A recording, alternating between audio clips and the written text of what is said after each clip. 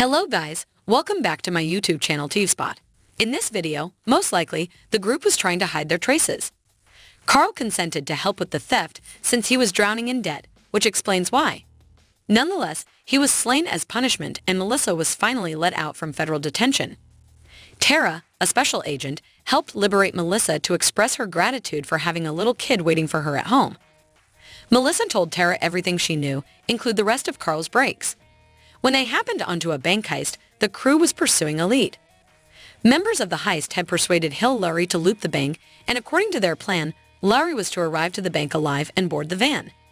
This had just one flaw, though. No van was present. The actual crew members were out collecting a rare relic while Lowry was wearing a bomb that was intended to kill him. Soon, he ceased acting as a distraction.